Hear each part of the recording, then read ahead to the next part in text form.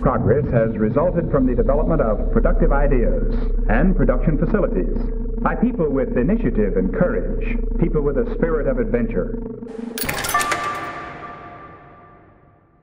Hello, everyone, and welcome to the Decrypting Crypto podcast. I'm Matthew House-Barbie. And I'm Austin Knight. And today, you're in for a real treat. Now that we've completed our first season of the Decrypting Crypto podcast, we're going to be releasing a string of episodes where we interview industry leaders within the blockchain space, so you can learn more about the projects and the people that are moving this whole industry forward. And it's worth mentioning, Matt, that none of these interviews have been or ever will be paid for. That is correct. You will only ever hear from people that we've personally vetted, at least to the best of our ability, and that we believe are doing interesting things in the space that are actually worth hearing about. Absolutely. Just before we get started and introduce our first ever guest on the podcast, which I'm super excited about, I just wanted to say a huge thank you to all of our listeners. We've had an incredibly positive response to the first season of the podcast. All of those kind messages that we've had via email, social media, reviews left on various podcast platforms, they all mean a lot to us. And on the note of reviews, we have one quick ask from you. If you've enjoyed the podcast and have learned even one tiny thing from it, it would honestly help us out a ton if you could leave a rating and, if you're up for it, a written review on iTunes or your favorite podcasting platform of choice. We're doing our best here to reach as many people as possible and help them learn about blockchain. So once you're done with listening to this episode, search for the Decrypting Crypto podcast and leave us a review. Yeah. Thank you, everyone that is supporting us so far. And thank you to you. Yes, you, our wonderful listener.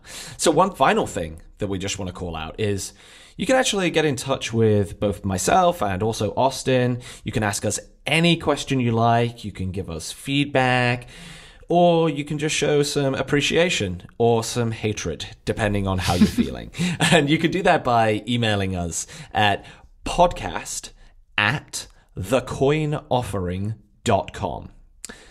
Okay, with all of our appreciation out of the way, let's move on to introducing our first guest on the Decrypting Crypto podcast. All right, today we're going to be speaking with Taylor Monahan, the founder and CEO of MyCrypto. Welcome to the podcast, Taylor. Thanks so much for having me. So you have a super interesting backstory and path into this space. So I think we would love to start there, just hearing about who you are and how you got involved in the crypto space. Tell us about yourself. Yeah, thank you.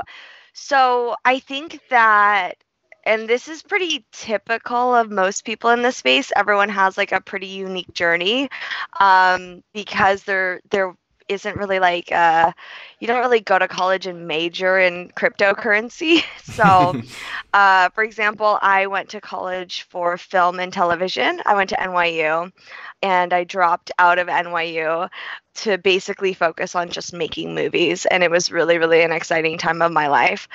And then when I was trying to get like my first real job out of school and the recession was hitting pretty hard and the film and television industry doesn't pay very much, I was exploring a lot of different avenues on how to, be financially stable. And I found that, doing web design and development was a bit more steady than film and television was at that time.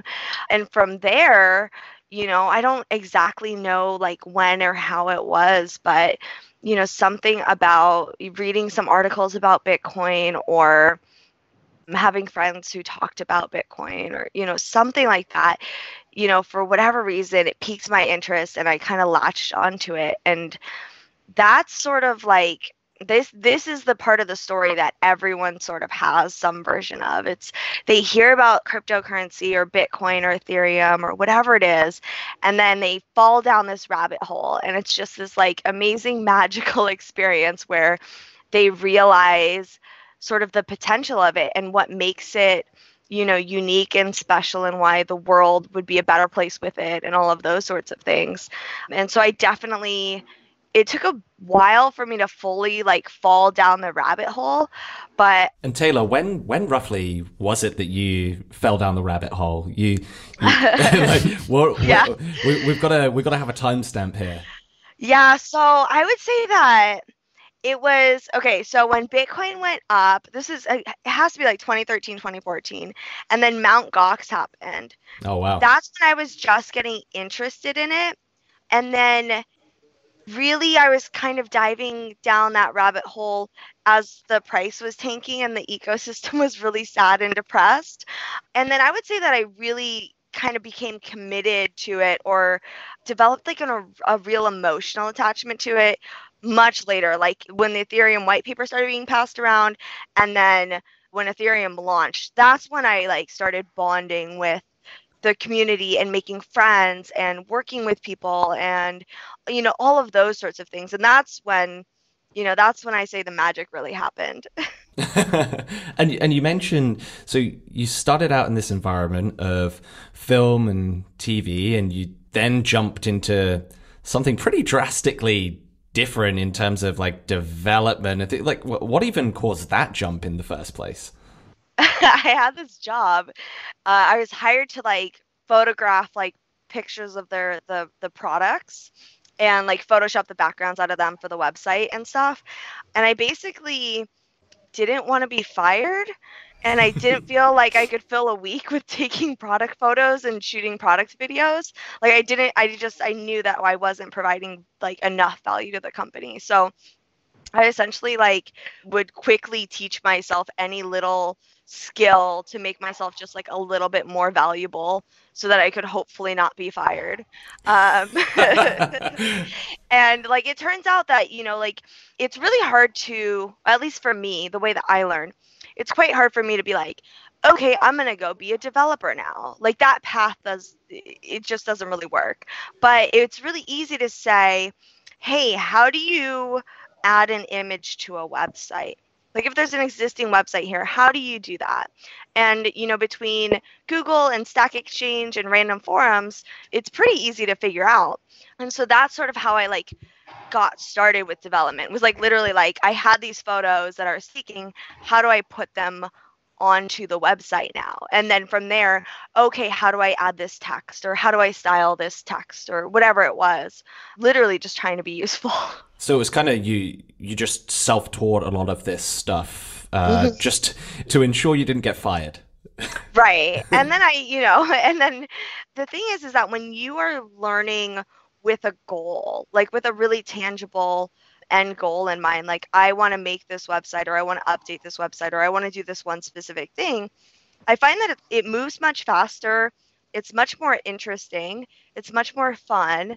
And you learn so much so quickly. And so, before I knew it, I was pretty proficient in your basic HTML and CSS. And then I started taking like some night classes and some online classes and really like diving deep into sort of the whole website, like design development type world.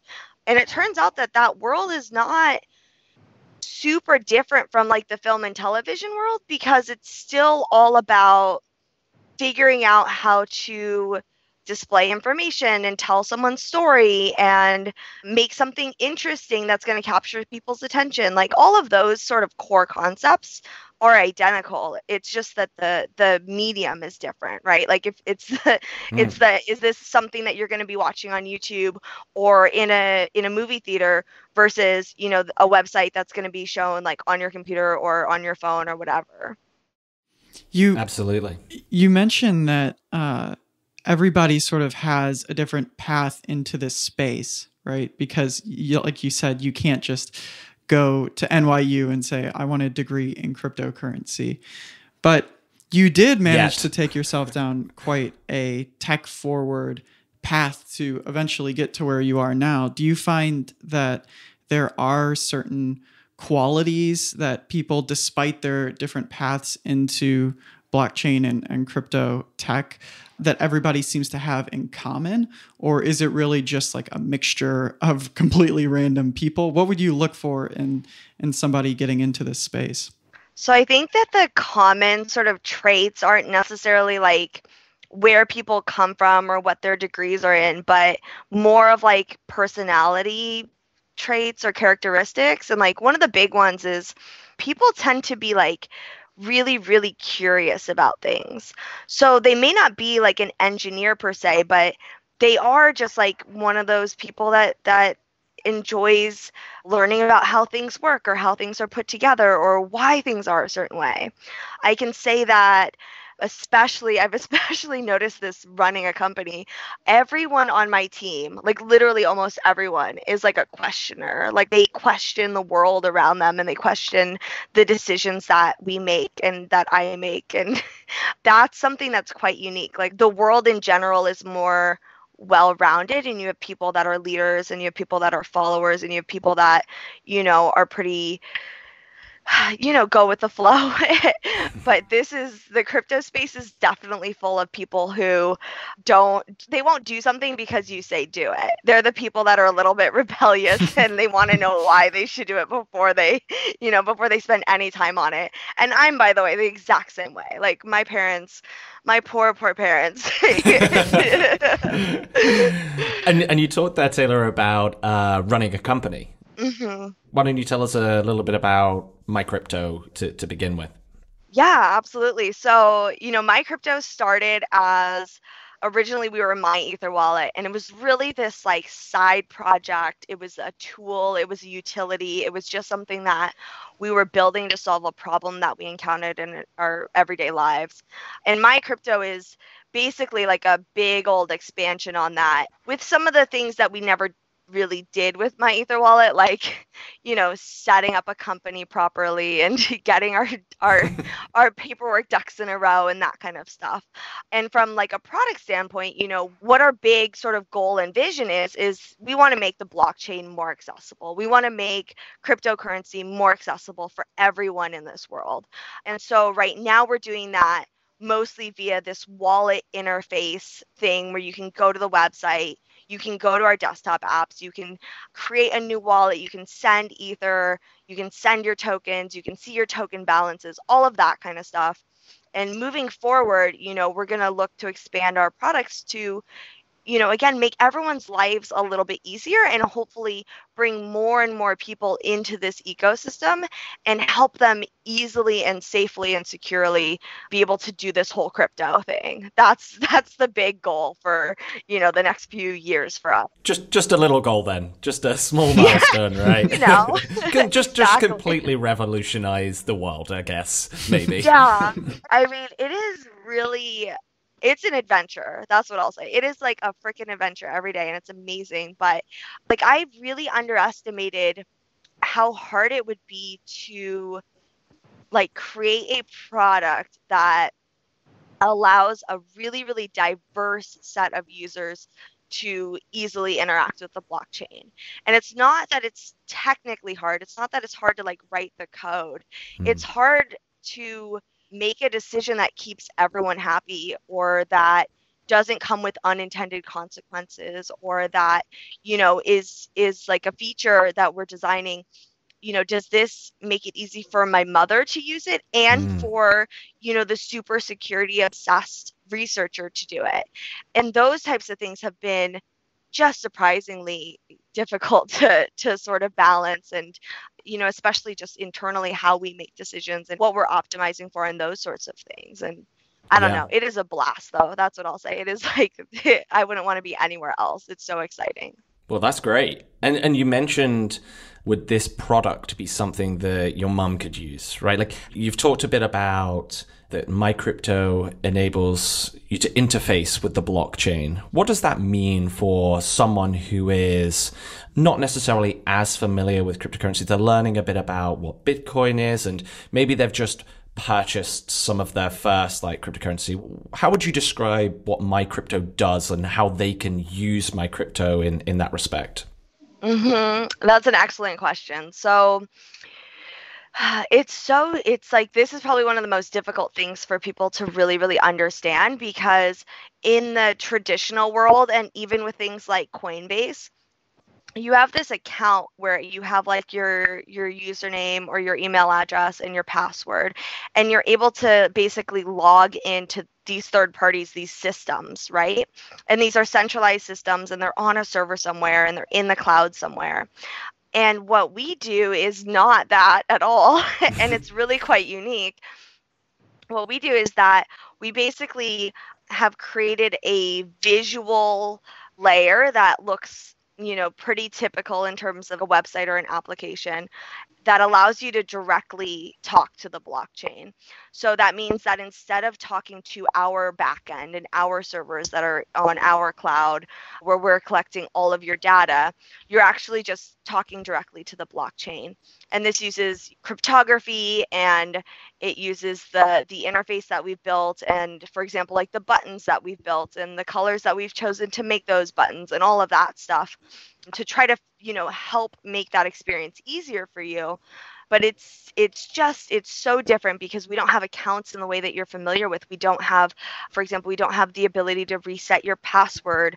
There are no email addresses. Like, you'll never put your email anywhere on the site. Instead you're given these like strings of numbers, and that's how it works. And that's going to be probably one of the biggest things that we're going to have to overcome to make this really, really usable for, say, my mother to use and understand, is getting people to just fundamentally at their core understand that this isn't a bank. They're not interacting with a bank. There's no fraud protection. There's all of those types of things. I mean, this is something that myself and Austin, we've talked about this on some previous episodes, with talking about kind of the challenges for adoption within this space, and UX within a lot of like interfaces to the blockchain are not only quite confusing for more advanced users, but almost terrifying for anyone new. Austin, we talked quite a lot about this, right?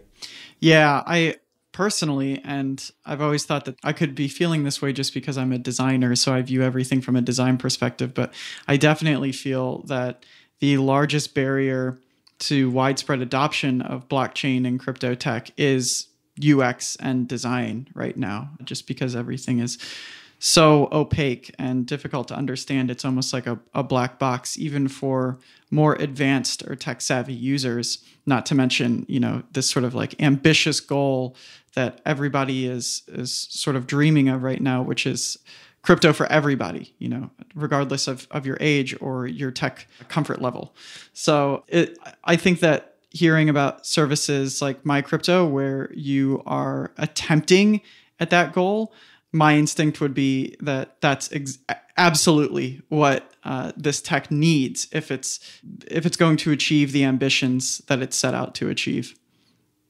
Mm-hmm. Yeah, absolutely. And I completely agree with you, by the way. Like, the user experience, the design, and I think that the research part of it, and understanding your users and understanding the different peoples that are using your product and those types of things, like, are definitely, they need a lot of work. Like, even on MyCrypto, they need a lot of work. There's so much low-hanging fruit that just sort of gets overlooked in the process of building the product and building the technology. And, especially when the underlying protocols are developing and changing so much, it can be really hard to like perfectly prioritize all the things and do all the things in general. I can say that we're definitely focused on improving the user experience and the design, and really thinking hard about like what our product is and who our product is for, and helping people make an informed decision so that when my mom shows up on the site, she shouldn't be scared. And right now, like, we do kind of fall into the trap of like putting that big old modal, that big pop-up on with all the scary red, and we do that on purpose because we were seeing such a huge amount of loss that we were like, okay, slap this thing on here and let's see if we can like prevent some loss. Because in my opinion, if we save people a couple ETH, then we won, right? But in the long term, or in the, what does the real solution look like? And I think the answer is, my mom should be able to go to the site And she should feel confident and empowered that she's able to do this on her own, and that she can, with confidence, go and either purchase her ether, or purchase that token, or view her balance safely, or whatever it is, right? We want people to not only be able to do that, but to know that they can do that, so they don't, see this big old pop up and go, running for the hills and like never look at crypto again. Taylor, what do you find is the most common problem that people run into, users of MyCrypto, that you kind of see as like the biggest hold-up point? You touched on a few things there, but is there one or two things that really stand out right now that's like a common thread that you're noticing? It's kind of like whack-a-mole. So I can say that about a year ago, the biggest thing that we were seeing was like people like literally not properly saving and backing up their private keys and stuff. And I was like constantly surprised by that, or like, can you reset my password? And then it shifted into people like not even realizing that they should save their private keys. So there's like a difference. There's like the people that would save it and then lose it. And then there's the people that like just wouldn't even save it. And so we made like adjustments to the UI in order to basically like, we wouldn't even give you your address until you've proven that you still have that you've saved that private key somewhere. And then it evolved into the scams. And the scams are what we've been seeing for pretty much like, just under a year now. I think they really, really took off in July of 2017. So first it was the Slack scams where they would DM people some scary message. That transformed into, right now it's like these Twitter scams where they're like, send us 0.5 ETH and we'll send you 5 ETH back.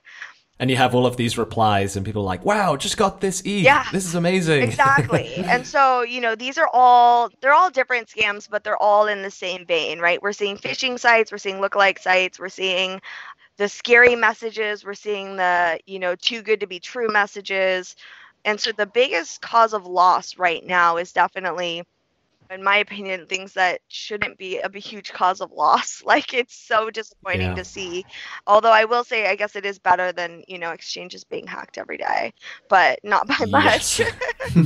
Yeah, and I think it's one of the things that myself and Austin talked about a couple of episodes ago, where we were actually talking about like how to store and transfer crypto and the different wallets, things like that. One of the things that we talked a bit about is like, and this has been mentioned by other people as well, is ultimately the consumer is now becoming the bank when it comes to security. And there's a lot of incredibly empowering things about that. But do you think I think there's also a valid argument that people are almost not ready to become the bank? And it sounds like there are a number of cases there. What are your thoughts around that? Oh, yeah, absolutely. I mean, that's the thing, is that being your own bank is such an amazing concept, right? And it's perfect and it's revolutionary. It's everything we want, until you realize that, you're now responsible for your own personal security. You're now responsible for preventing fraud within your own little bubble. Obviously there aren't really any insurance solutions right now, but if there are, or they're, in the future, insurance solutions come to be, then you're going to be responsible for, obtaining that insurance and utilizing it properly and, that kind of stuff. And yeah, I think it's just in general, I would say that people are not ready to be their own banks. That said, because that's incredibly depressing, right? Yeah. That said, I think that everyone has the ability to be their own bank. I think that the problem is that, one, there isn't a great, like, we do a lot to try to educate people, but we learn every day and we're not perfect at it. And while we try to get better every day, there's only a certain amount that one player can do. So I think that's one of the things, is that there's just not enough education and instilling of like best practices. And then the other thing is that the entire ecosystem is quite immature and is developing at a really rapid pace, but we're just not there yet. And most of the people in the ecosystem are really, really technical people. They're researchers and engineers, and we have less designers in the space. We have less people from, different walks of life. We have less people that, most of the people in this space tend to be younger. And I think that over time, as the people that are helping build these products become more diverse. So, different backgrounds coming from different countries, working for like big corporations, like, everything that, makes the world what it is. When we have all of those types of people building the products in this space, we're going to see the education, the user experience, the design, and just generally how we tackle the different problems. We're going to see all those things sort of click into place more. And then the end user is going to be able to be their own bank a lot more easily. So sounds like some incredible design opportunities there. And I also want to do just a little bit of a victory lap here, because Matt and I harped on this during series 1 as like, it's so important to understand what you're getting into and to store your currency in a smart way and be responsible with your keys. So if you haven't listened to the episodes that we did around that, do yourself a favor. Taylor has already touched on some of the horror stories. Go back to series 1, and we've got some great tips on that. But continuing off of here, I want to kind of take us in a little bit of a different direction and address what may be an elephant in the room, maybe not. But I would love to hear, Taylor, if you could shed a little light into the situation that unfolded regarding MyEtherWallet and MyCrypto. It's kind of a fascinating story in this space. Yeah, absolutely. It is a pile of drama. That doesn't sound like the crypto space. Yeah. So, I kind of touched on it earlier when I said that, when we were doing MyEtherWallet, we may not have really been prepared for the sort of the growth that the product saw, and we didn't set out to build a company and have a huge amount of users or have even a product or a team. We basically were just building this little tool. And so when it turned into something that was much bigger and we didn't have the paperwork and the company structure and the things that you typically do when you are running a business, obviously it's a little bit difficult to go back in time and get those things set up. So that's sort of the gist of like why the split happened. Obviously, the things that people latch onto the most is the Twitter situation, because I was operating under assumptions that were wrong, and I shouldn't have done that. And essentially how I looked at the Twitter was, and Taylor, just for our listeners who may not necessarily be as savvy to could you just I don't want to like pull at this too much, but like what exactly happened there? Okay, so basically when we split, everything that was MyEtherWallet we basically let go of, but the Twitter account, not the Twitter username, the Twitter account, we took the Twitter account and just changed it to MyCrypto. And we did this because I had built this Twitter up, and it was really like the primary place that we communicated to people, and it was the place that we utilized that Twitter as this like security beacon. Like we were tweeting about scams, we were warning people for like all of the ecosystem, because it had a significant amount of followers in the space, and it was a little bit of like this thing that I built, and I felt obligated to keep them updated about not necessarily just our product, but also like anything that went wrong in the space, whether that was like a DNS hack or some new scam that was going around, those types of things. So what ended up happening, though, is that when we did that, people, instead of seeing it how I saw it, and this is where I say I was operating under the wrong set of assumptions, is that I assumed that everyone would understand why I did it. And I assumed that it wouldn't be, that it wouldn't cause more confusion. And what ended up happening was that switch created more confusion in the community. And I felt really, really terrible about that. So then we ended up basically doing another switcheroo, and the internet exploded and there was a ton of drama, and I basically told the whole team to like heads down, kind of stay off social media, and we released like a statement or whatever. But my main thing was like, let the drama sort of burn itself out, and focus on building and focus on what we do best. because my biggest priority is not necessarily like what's best for MyCrypto or like let's make MyCrypto the biggest thing in the world. Like I honestly don't care very much about that at all. My biggest priority is how can we make Ethereum and the blockchain more usable and more accessible? And I think that limiting confusion in the space and limiting confusion within the community and helping people interact with the blockchain more easily, right? Like that's what I want. And when I realized that the decision that I had made regarding the Twitter was not doing that, it was creating more confusion. That's when I definitely had like oh, what did I do? Like I never intended this. And so that was hard and that sucked really badly. And the internet beat me. It must have been really tough. I mean, it must have been really tough, right? It sucks when it's so obvious to look back on something that you've done and just be like, you should have seen that coming, you moron. That's what sucks. But I also, Taylor, I also don't think it's a crazy thing. Like, I know you probably took a ton of shit for this, and I saw a bunch of it on Twitter, but at the end of the day, like, regardless of whether it was right or wrong, like, you did build this thing. I can understand why you would want to do that. And certainly from at least my point of view, for whether that matters or not is a different thing. Like, I think that I would hope that people that weren't just seeking drama could at least see that you were trying to do a service to the industry and maintaining that account. Right. And I mean, I hope people see that, but I understand that it may not have come across that way. Or, obviously, like when everyone was confused and when there was like a limited amount of information and, the rumor mill was flying and, these types of things, like obviously, regardless of my intentions, like, did my intentions sort of carry through and carry across this ecosystem?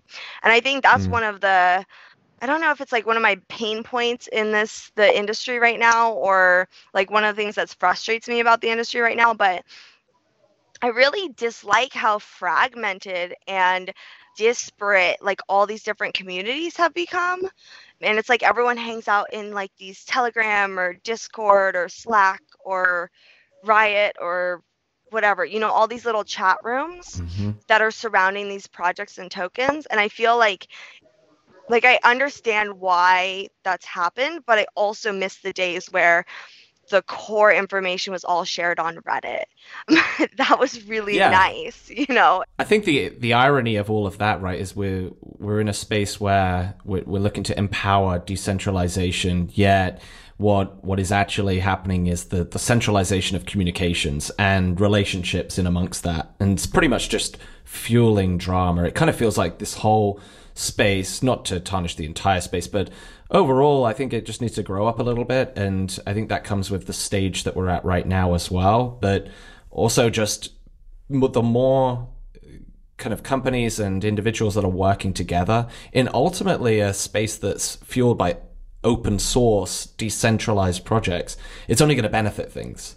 Absolutely. Absolutely. And yeah, I hope that we sort of see, it doesn't necessarily have to be Reddit. Like that's what our Ethereum, used to be like the one place that you'd go to for all conversation and news. It doesn't necessarily need to be Reddit, but I hope that we see the conversations come back to, I don't know, like more forum based so that they're searchable and the knowledge can be reused later, open and things happening in public, and so the biggest problem I have with like the Telegram channels, for example, one, it's like horrendous to search or keep track of everything. But two, most of the channels are focused around these projects or these tokens or these ICOs, and they're not focused around like common goals.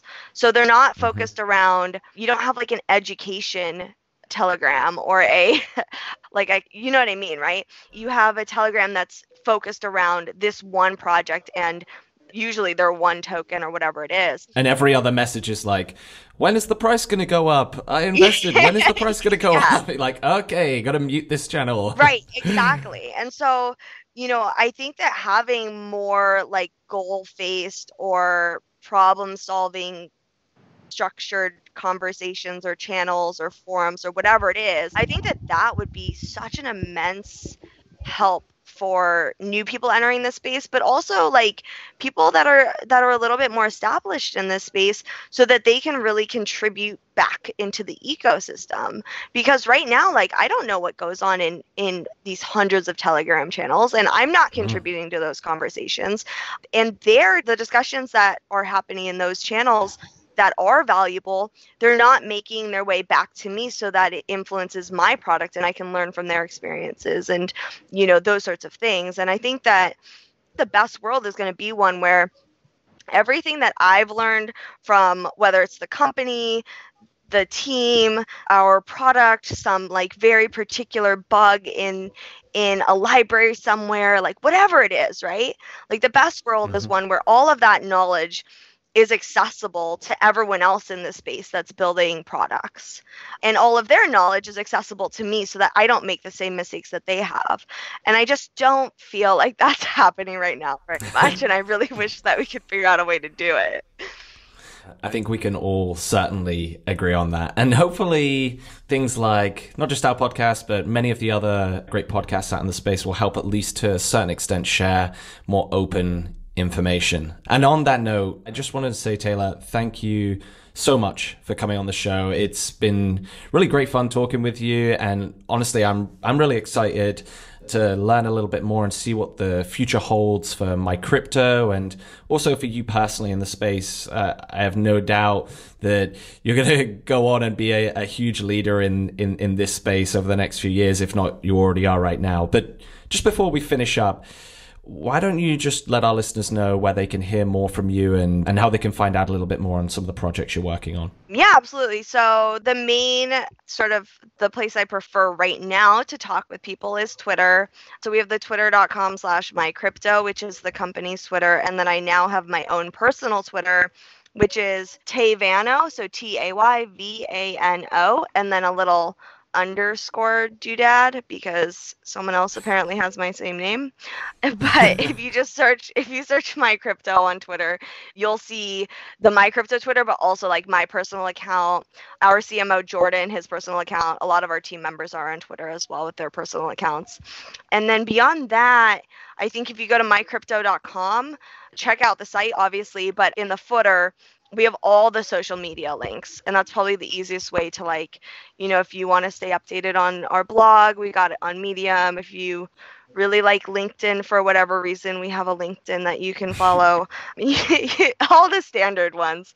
But if you just want to say what's up to me, if you have a question, if you're entering the space and you want to know where to start or whatever it is, just DM me on Twitter.